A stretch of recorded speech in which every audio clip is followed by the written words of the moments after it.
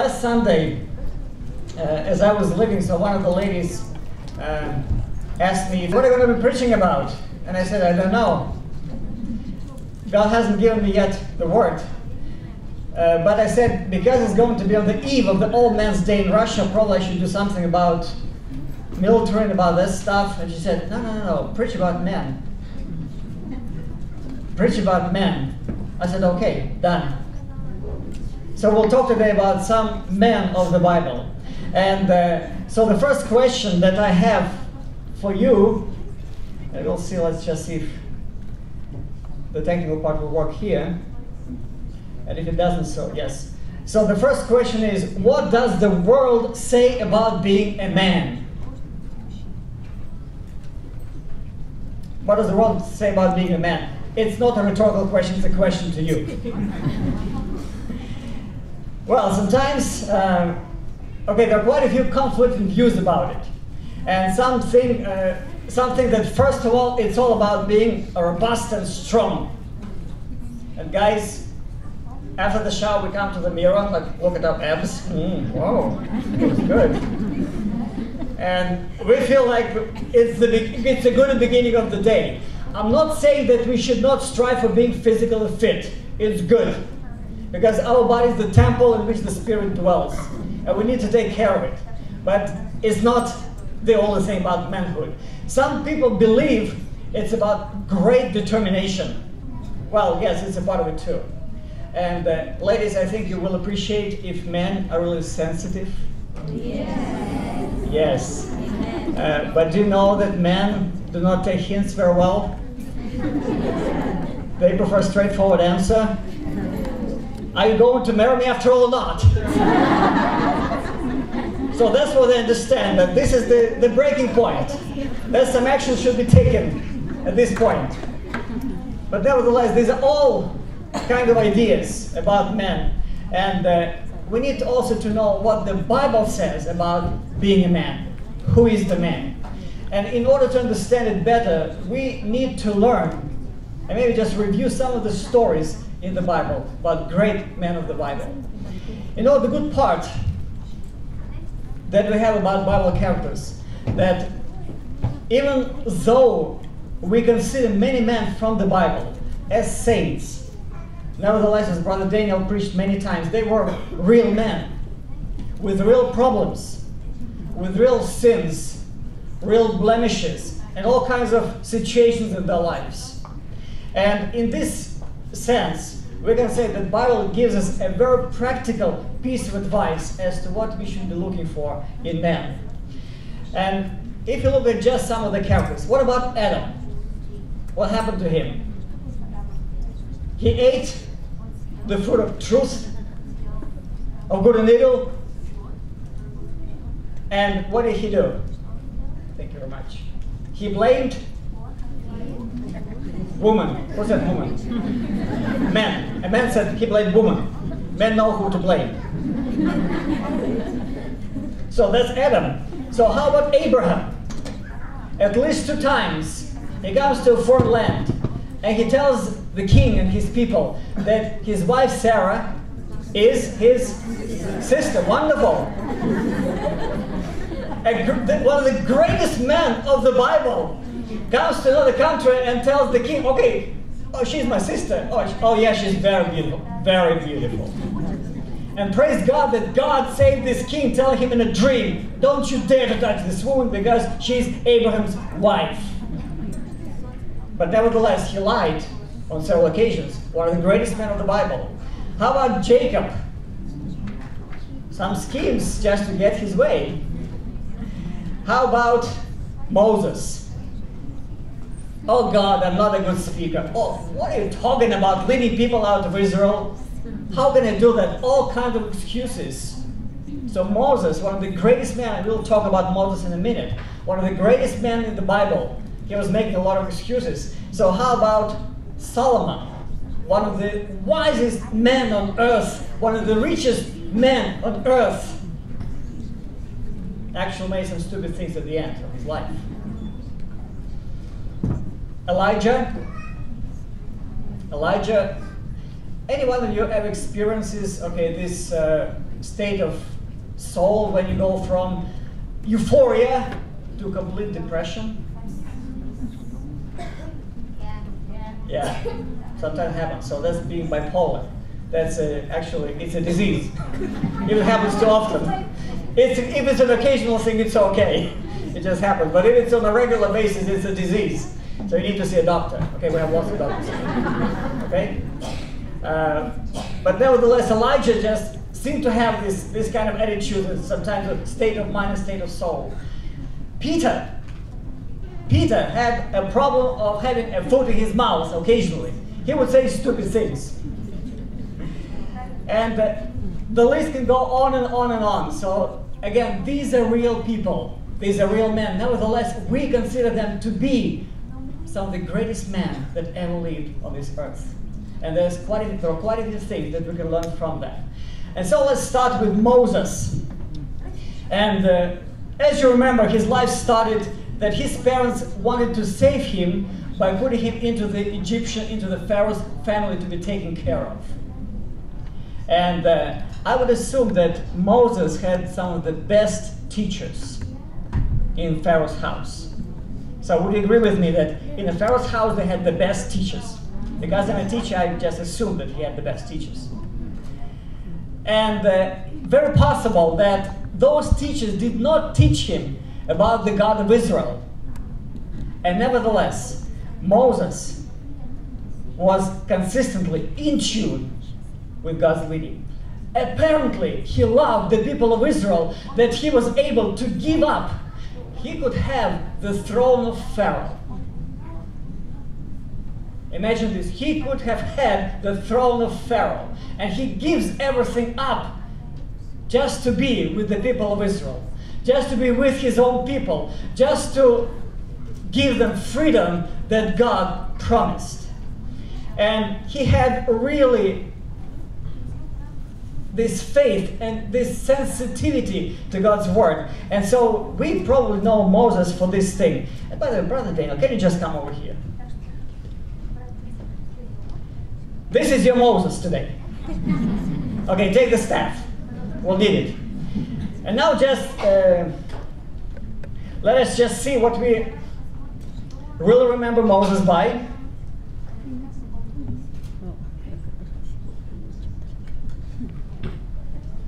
Because he knew that if God told him to go to Pharaoh, he needs to go to Pharaoh. So you want to take this? Okay, you'll sing with me.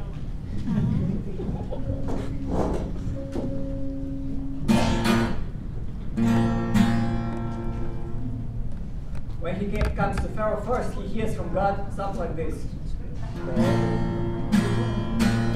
Go down, Moses, way down in Egypt's land, tell old Pharaoh to let my people go. Go down, Moses, way down in Egypt's land, tell old Pharaoh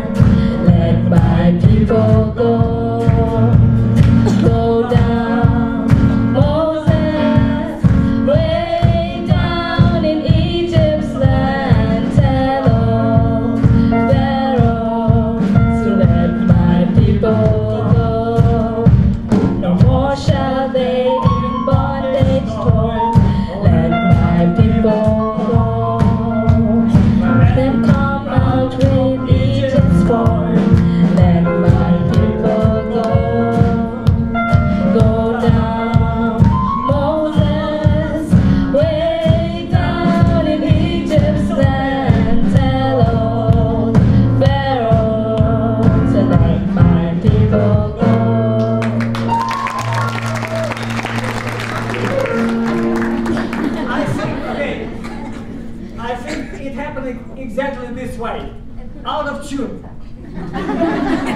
Because Moses was not prepared, he just trusted God. He trusted that God had everything for him, and just to stay for the time being. I guess that was perfect. He was not prepared, but he still comes to the Pharaoh, he does it, and finally after 10 plagues took place, Pharaoh says, okay, go. And all the people of Israel just go after Moses, and then happens one of the greatest things in the history. And what happened? One of the greatest things in the history that is associated with Moses. Okay. Here we go. Here we go. Yes, they're walking and they're going, and Pharaoh, who had his senses to let them go, all of a sudden changes his mind. And the people of Israel, as they walk away from Egypt, what they hear? They hear the Egyptian army following them. These are the Egyptians walking after Pharaoh, after Moses and Israelites. And they're closer. They're still closer. And you can hear them even louder. Still louder. They're really standing on their heels. It's getting too dangerous. And they're running already from them. They're running real fast. Just to find out that as they're running, and the Egyptians are catching up with them. Real on their heels. Really close. And they think they can make it. They can see they can make it. But at this moment, all of a sudden, the Red Sea is in front of them. Woo! The Egyptians are behind, the Red Sea in front of them. Okay, what is the first rule of leadership? Thank you, Brother Daniel. It's all your fault. It's all your fault. And you know what the interesting thing is? When we're taken out of bondage, all of a sudden we face the first difficulties. What do? Number one, we complain. Number two, we say, take us back to bondage. That's exactly what the people of Israel did. That's exactly what is still happening today. We still want back into the bondage because we had some good things there. So people begin to complain. And you know, Moses, who was the true man of God, and who knew what already happened, so he said to the Israelites, right here, just be convincing. Do not be afraid, stand still, and see the salvation of the Lord, which He will accomplish for you today. For the Egyptians whom you see today, you shall see again no more forever. The Lord will fight for you, and He shall hold your peace. That was very convincing. That's exactly what Exodus chapter 14, verse 13 and 14 says. That's what Moses told the people, and then he heard from the Lord. You hear from the Lord, you do what the Lord says. Lift up your rod. Lift up your rod. And stretch out your hand over the sea. And divide it. And the children of Israel shall go on dry ground through the midst of the sea. Okay, now we're going to just part the sea like it happened. Okay, the cameraman is your middle part of the sea. Okay, this sea, just go to this side. Just lean over. Okay, this part, lean over to this side. Lean over. Okay, that's the parting of the sea. The parting of the sea is happening, and the Israelites go on the dry ground, and then the Bible says that on the right, okay, on my left, okay, the water became the wall. Okay, please, 2 rows, stand up. Just 2 rows, just 2 rows. No, middle going down. Just the 2 rows. The 2 rows. The 2 rows here. Okay, that's the wall from the water. And then the 2 rows from this side. Please stand up, yes. No, keep standing, come on. God hasn't come to see yet. Okay, these are the walls. And that's how how the Israelites were walking through the sea, seeing the wall on one side, then on the other side. And then, once they passed through, the Egyptian army started.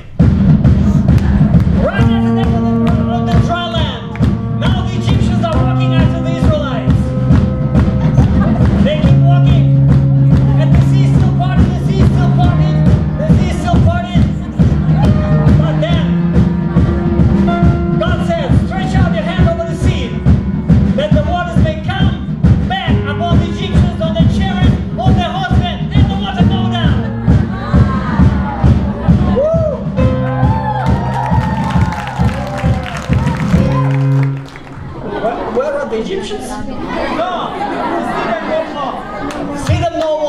zebra and see them no more. Moses, give a big hand to Moses. So, go down, Moses. Moses did exactly the right thing because he was the man of God. He had faith, and one of the greatest miracles in the history of the world happened. And by the way, you can read a lot of scientific accounts because scientists are still trying to figure out how it could have happened. That the sea really got parted, that the Israelites were able to go through the Red Sea on the dry ground. And of course, there are a few lessons that we can learn from Moses and from his experience. So number one, despite all the difficulties, despite the situation he was in with the people of Israel, it was like hanging on the edge of the cliff by the teeth of your skin.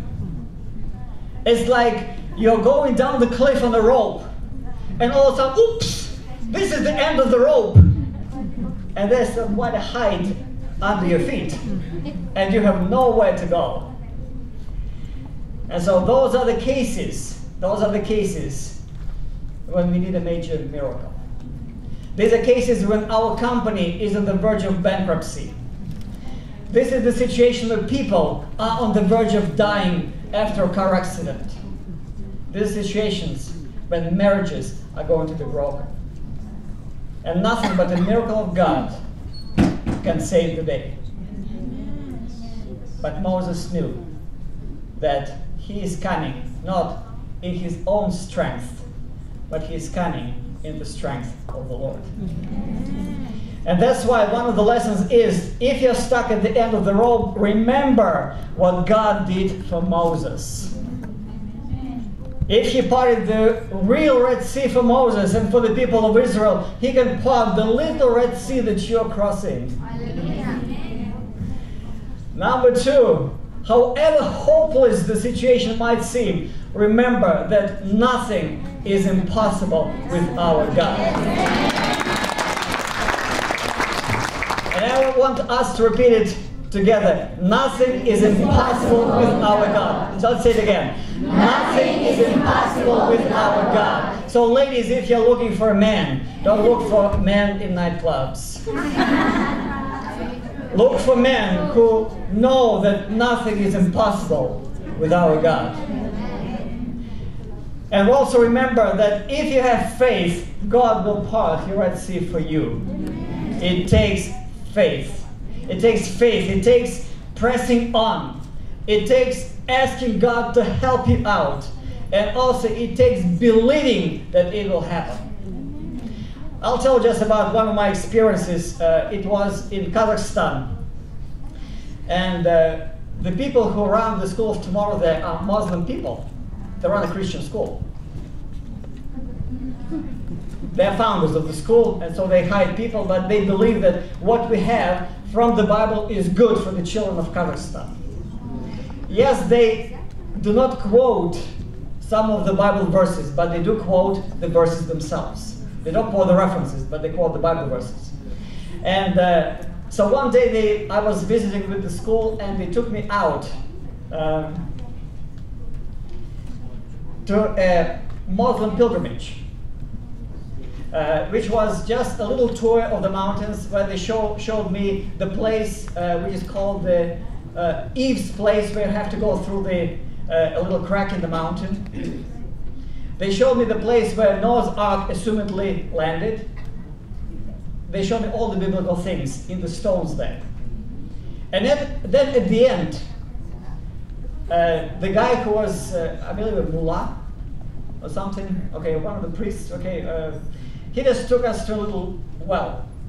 And he said, now I'd like you to drink out of this well, because the water there is saved. Let me drink some water.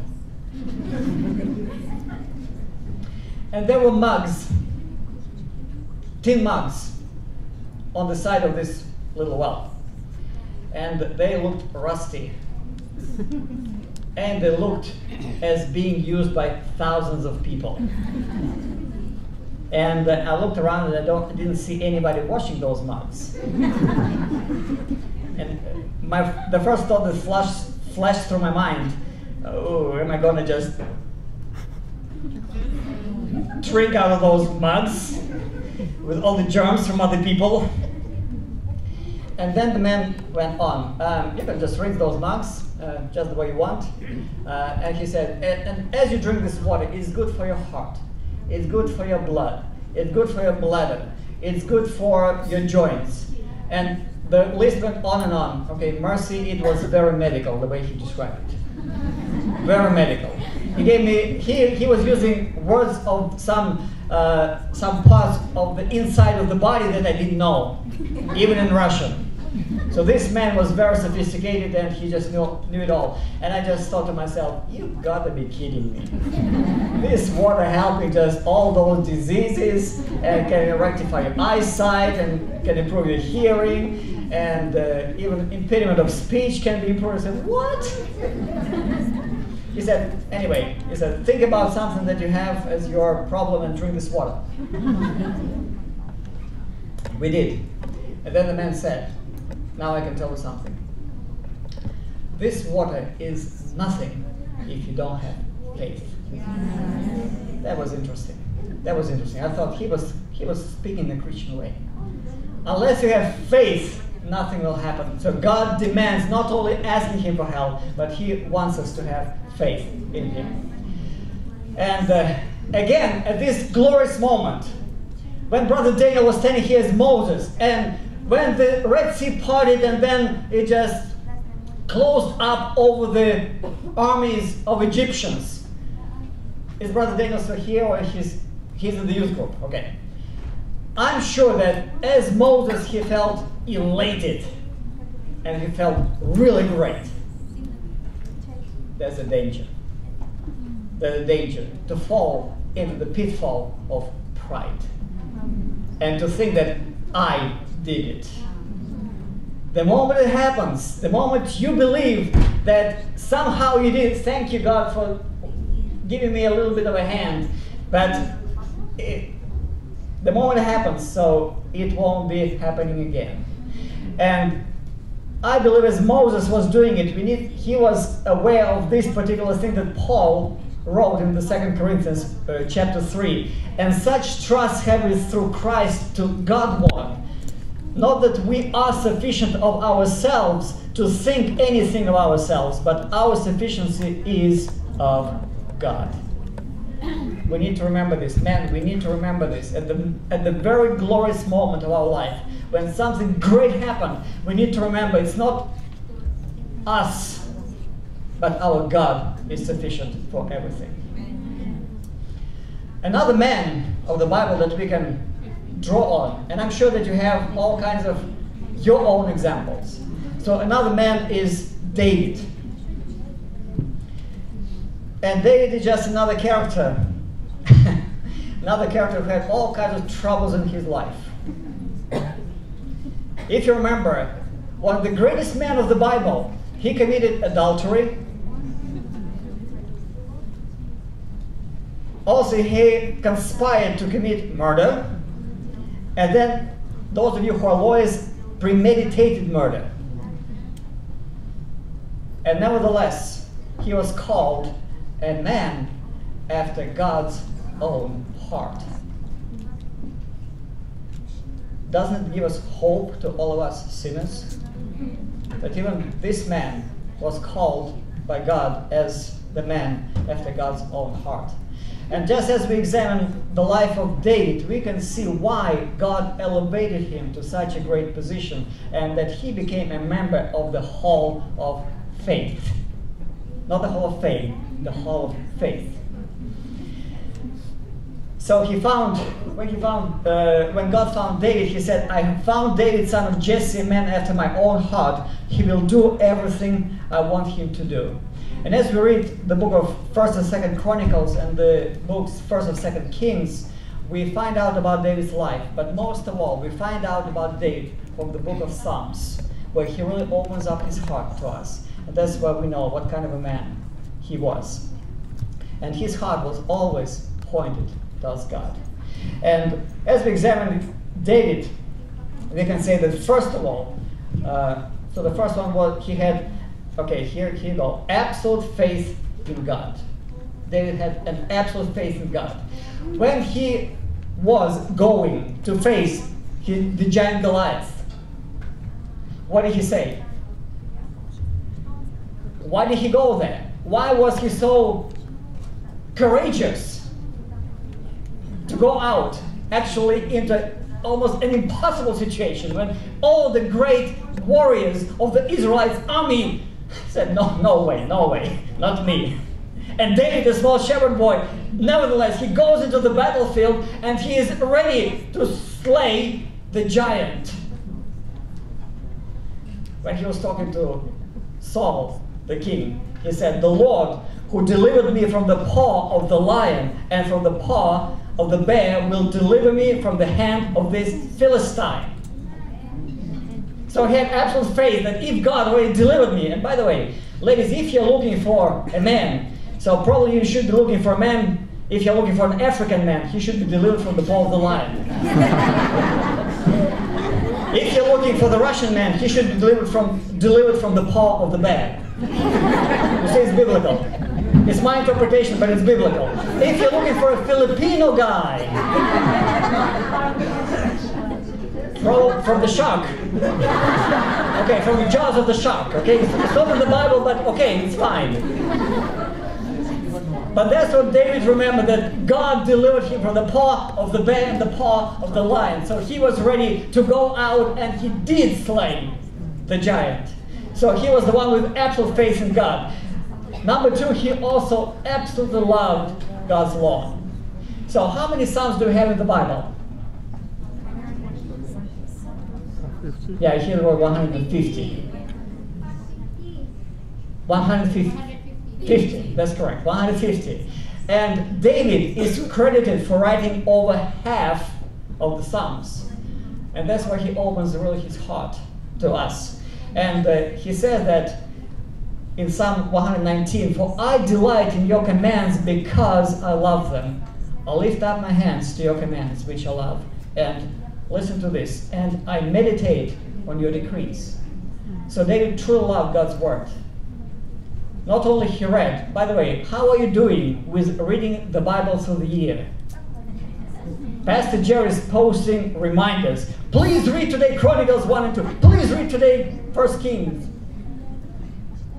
Okay, silence.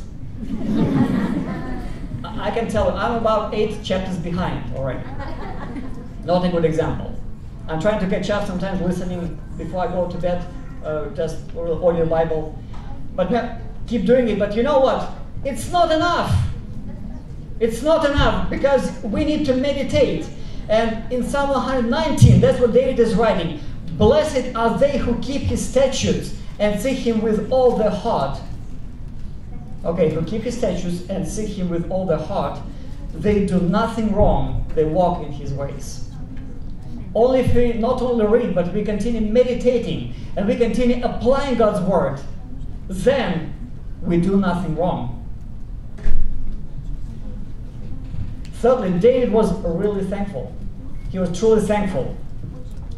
And he had his ups and downs in life, his great moments and his miserable moments. But he was thankful all the time. And if we look at Psalm 100,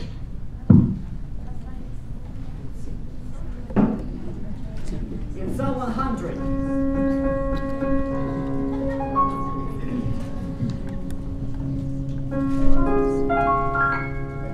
One, two, three, yes.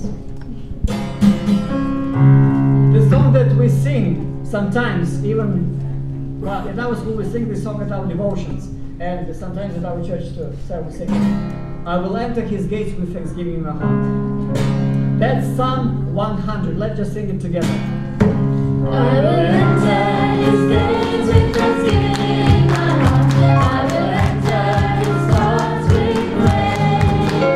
I will say, this is the day that the Lord has made. I will rejoice, for he has made me glad. He has made me glad. He has made me glad. I will rejoice, for he has made me glad. He has made me glad. He has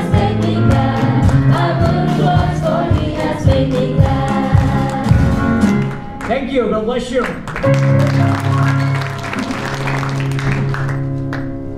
And I want you to remember that David was the one who wrote this song that we sing. And this attitude of gratitude that he had in his heart was something that pleased God and made him the man after his own heart. And then David was truly repentant. David was truly repentant. You remember how it happened when he saw one day a woman bathing? Bathsheba, guys, it is to us. Man, this is a story to us. When he saw a beautiful woman bathing and he asked to bring her over and he laid with her, and she got pregnant. She was the daughter of Eliam and the wife of Uriah the Hittite. And that's why David had this preconceived murder when he sends the man to the battlefield where he gets killed. And Prophet Nathan, he challenges David and he said that David did the wrong thing. And why David was the man after God's own heart? Because David admitted to his sin and he said, I have sinned against the Lord. And Nathan knew that he was truly repentant, because admitting our sin is only half the way. The second part is only repenting, which means that we turn away from our sin. And that's why Nathan said, the Lord also has put away your sin. You shall not die. In Psalm 51, we read, have your mercy on me, O God, according to your steadfast love, according to your abundant mercy, blot out my transgressions. Wash me thoroughly from my iniquity and cleanse me from my sin. I believe we all need to read this. Let's just read it together. Have mercy on me, O God, according to your steadfast love, according to your abundant mercy, blot out my transgressions. Wash me thoroughly from my iniquity and cleanse me from my sin. That's what we need to remind ourselves often enough, so that God would cleanse us from our iniquities and from our sins. And that's why David, being the way he was, just was called by God the man after his own heart, demonstrating faith on a daily basis, having actual faith in God, loving God's law, being truly thankful, and being truly repentant. There are other men in the Bible. Paul, and his story is really sad, because he says that 3 times I was beaten with rods. Oh no, before that, 5 times I received at the hands of the Jews the 40 lashes less 1. 3 times I was beaten with rods. Once I was stoned. 3 times I was shipwrecked. A night and a day I was adrift at sea on frequent journeys, in danger from rivers. And Pastor John, I remember you being in danger from the river when we went to Karelia. And Pastor John jumped right into the whirlpool and came out of the whirlpool in 1 minute with his knee bleeding. Danger adrift at sea. Danger with robbers. Danger from my own people. Danger from Gentiles. Danger in the city. Danger in the wilderness. Danger at sea. Danger from false brothers. In toil and hardship. Through many a sleepless night. In hunger and thirst. Often without food. In cold and exposure. And apart from all other things, there is the daily pressure on me of my anxiety for all the churches. That's Paul, one of the greatest men in the Bible. What a hard experience. Abraham the faithful, Abraham who was willing and who obeyed God when he was called to go out to a place that he was to receive as an inheritance. And he went out not knowing where he was going. Man, are you ready to go when you don't know where you're going? when you only know that God is calling you. That's the man after God's own heart. John the Baptist. John the Baptist, who paved the way for Jesus Christ. And the one who was not politically correct. He was talking like this: "You brood of vipers, who want you to flee from the coming wrath." Ooh, not a nice address. Imagine somebody is preaching to you, "You brood of vipers." Ooh. But John the Baptist did not care, because he was paving the way for the one who was coming after him, the way for Jesus Christ. He was the messenger before God. Job was another character who said, "Even though he slay me, I will trust him." Who was prepared to take any beating and any hardship, and he had it in full. But he said that I'm ready, I'm prepared, and I will bless the name of the Lord. He used to say, "The Lord gives and the Lord takes away. Blessed be the name of the Lord." I once shared a story about my great-grandfather Jacob. He was a Baptist bishop. And when the 11th baby was born into the family, the baby died. The police and the medical people came and they asked what happened. And you know, my great-grandfather Jacob said, because he was a man of God, he said, "The Lord gives and the Lord takes away." That's why the child died. And the police recorded that the little baby was killed in a religious sacrifice.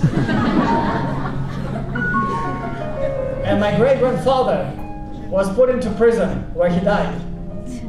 There are two records that he was actually put to death by shooting, and the other record has it because we don't know still what really happened to him. But that was Jacob, that was Job, who was prepared to take anything and still bless the name of the Lord.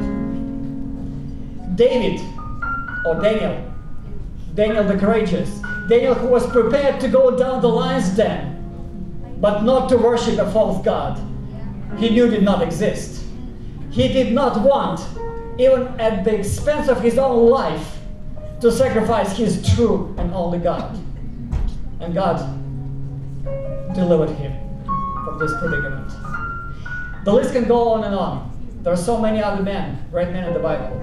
But the most important thing is that all of them were pointing out to just one greatest man. They were pointing out to Jesus Christ.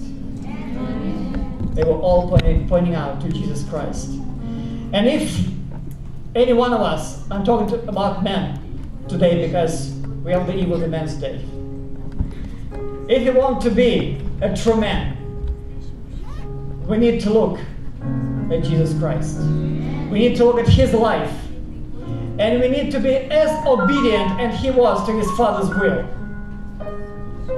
We need to be doing things, always remembering about our Heavenly Father's business, as Jesus did everything, remembering about his Father's business. And like Jesus Christ, we should be able to shun sin and follow after righteousness. We need to seek the power of the Spirit, to seek to keep God's law in our heart, like other men of the Bible did as well. And we need to live in God's will, like Jesus did. And we need to have determination to accomplish God's will. And we need to be able not to lose heart, whatever the opposition is. Today, as we were praying for the nations, we were praying for a lot of Christians being oppressed today because of their faith, and who are still willing to follow Jesus Christ despite all the opposition. And we need to be men of word, of God's word. And we need to use the scripture to overcome temptations, because those temptations come every day into our life. And unless we resort to the only source that can help us, we will fall into those temptations. And we need to be men of prayer, and we need to be men of love and men of sacrifice. That's what Jesus is all about. And if you don't remember anything else out of this sermon, just remember this: that the life of Jesus Christ is the greatest example of being the true man.